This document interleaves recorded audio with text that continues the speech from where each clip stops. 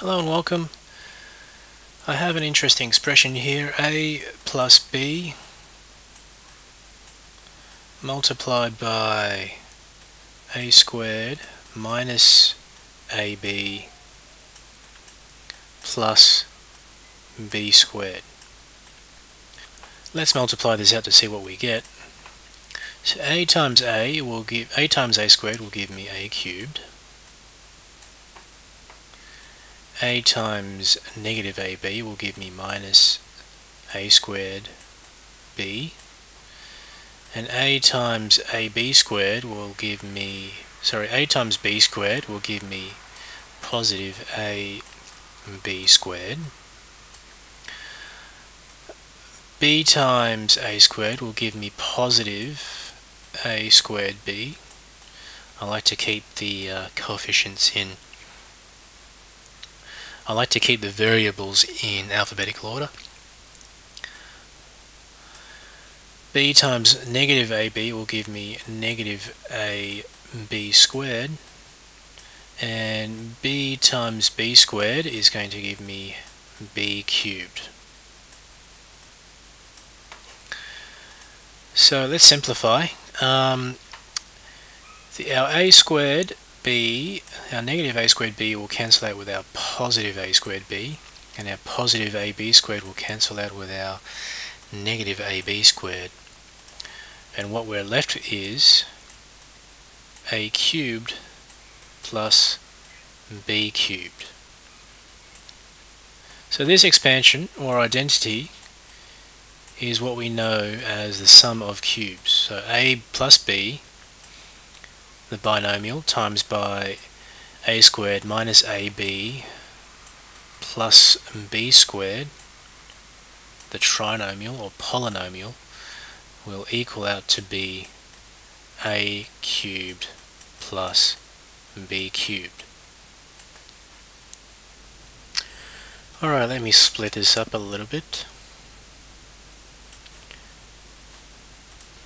Now what if we were to expand a minus b into a squared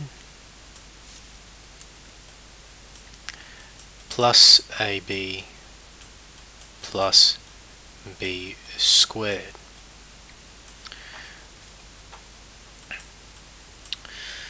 Again, a times a squared is a cubed.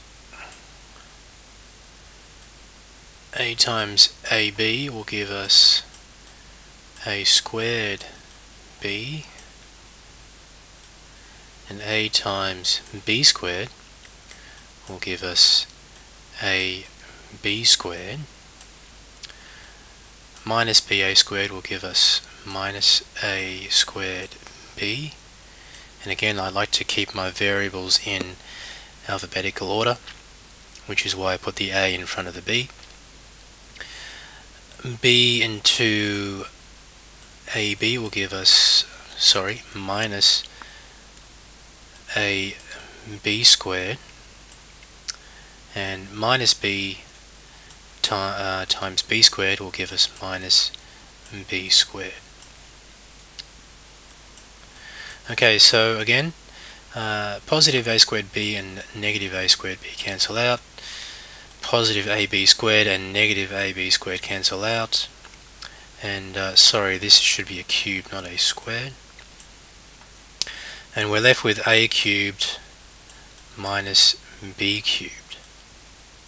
So we have another important algebraic identity, and this is a minus b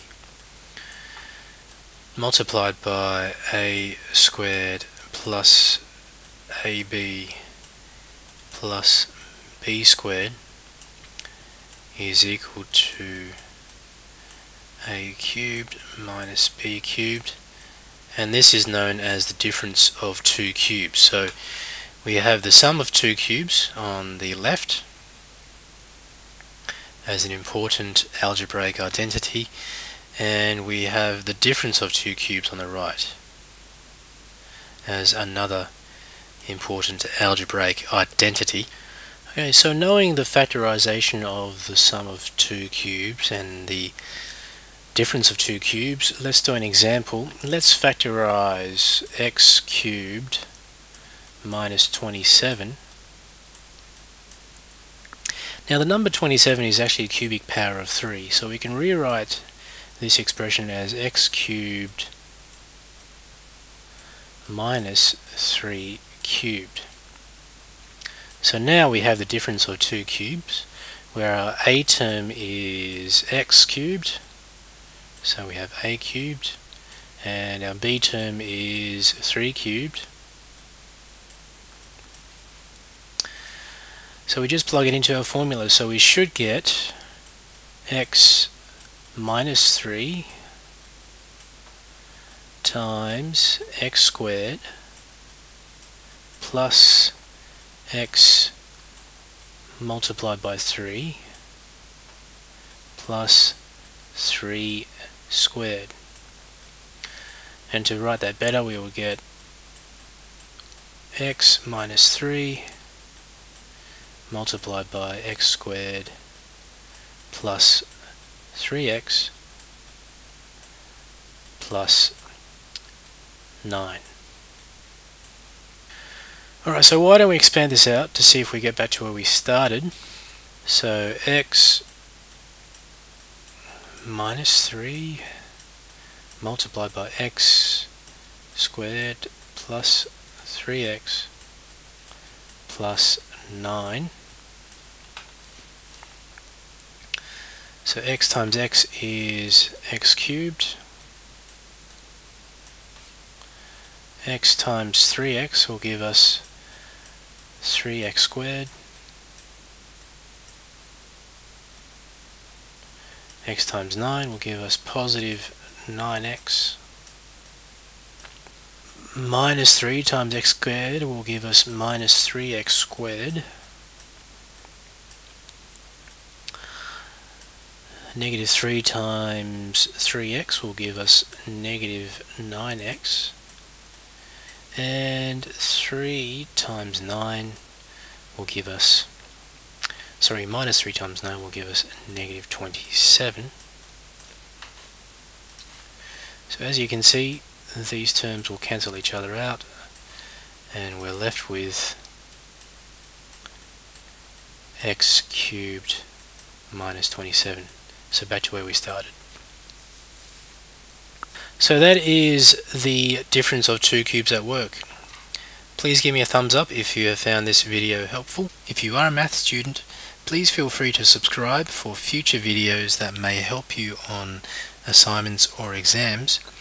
If you have any question that you would like me to do a video on, please feel free to comment on any of the videos that you've seen. Thanks for watching, and I hope you learned something.